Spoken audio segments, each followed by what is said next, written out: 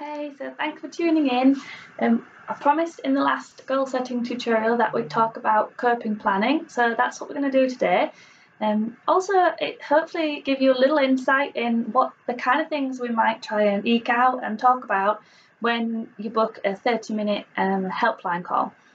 So firstly, what is coping planning? So what this is, it's about actively identifying things that might stop you, despite the best laid action plans that you've hopefully done, still achieving those goals. So this can be things like time, money, whether people in the yard are riding at the same time or not, motivation, stress levels, family commitments. It's completely unique to you.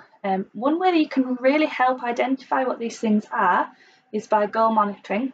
It's proven I'm on so many things. I'm on medicine and health, exercise and dieting, and obviously sports people, that monitoring your goals is one of the easiest ways to identify the things that are stopping you. For example, I talked about time management and motivation.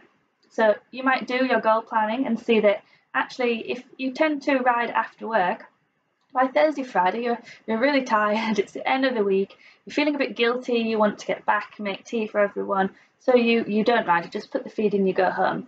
So you'd identify that, and part of the plan would be then that actually I'm going to try on a Thursday to ride before work, and Friday's going to be his day off because I need it too. And it's about putting these things in your plan and being realistic about it, and most importantly, taking the time to put these things down on paper.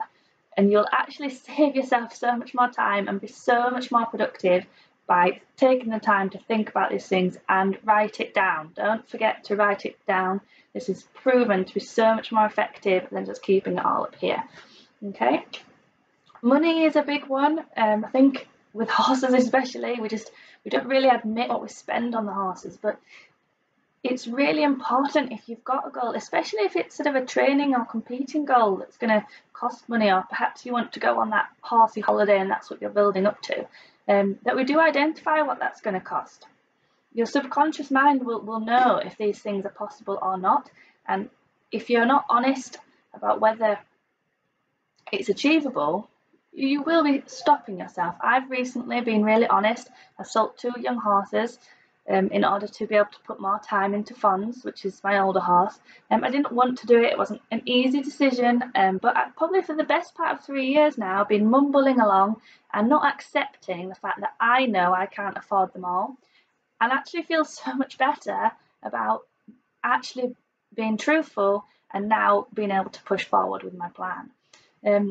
Perhaps you don't like riding in the school with other people, and you know that if you get to the yard and other people are in the arena, you're not going to ride, you're going to go home.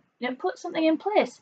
Talk to people. Hopefully, as we talked about, you're in a nice supportive yard. You can explain what's making you feel anxious, and if you can't, then you need to address that situation for different reasons. But hopefully, you can talk about why you're feeling anxious, and then you can either set aside a time for yourself to ride, or you can just find out when other people are riding and avoid those times. Perhaps you could ask someone to just be there for half an hour to just help from the ground.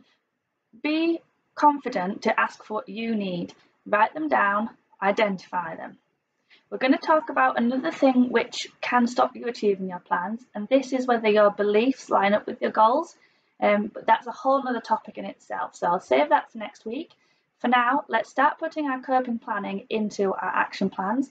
If anybody wants to take advantage, we're offering a free 50-minute online helpline call, which you can book through our Facebook page if you want help going through any of these things, identifying things that might be stopping you achieving your goals. Perhaps you're sitting there and you're thinking, it's not really that obvious to me, I just don't feel confident and it stops me.